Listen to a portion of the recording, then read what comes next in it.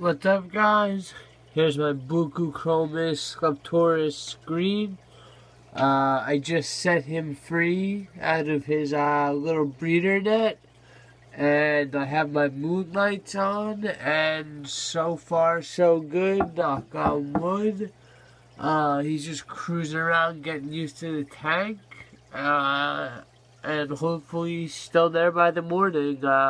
I guess we'll see what happens when the real lights come on in the morning.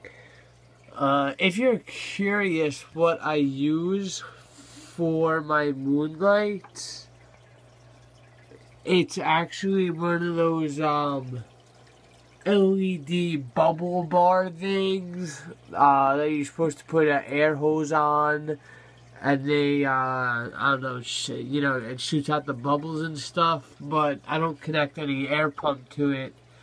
I just, connect the lights and suction cup them to the canopy on top of my aquarium, and it works great. Here, let me get you a whole view of the tank.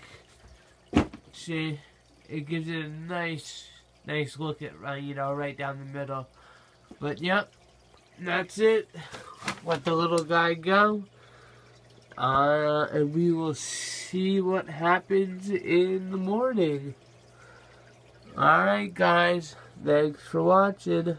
Catch you later. Wish me luck.